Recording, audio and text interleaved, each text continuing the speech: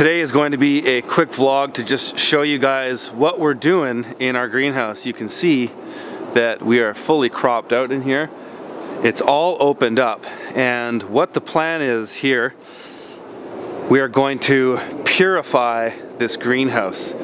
The idea is that we want to leave it open and let it freeze hard over the next few weeks. And we've covered up these 2 beds of spinach just to keep them safe from the extreme cold.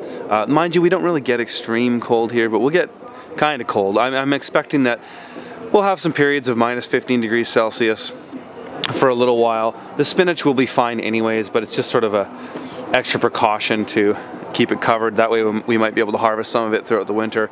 But we have cropped out all of our Salanova in here. Mark just did the last harvest of these 2 beds just a couple hours ago, and he's gone through and pulled it all out because we're not going to get a second cut at this point. It would be really unlikely. If you guys followed the vlogs last year, or last winter, you remember that we kept this heated throughout the winter, and it just wasn't worth the energy in to get that second cut.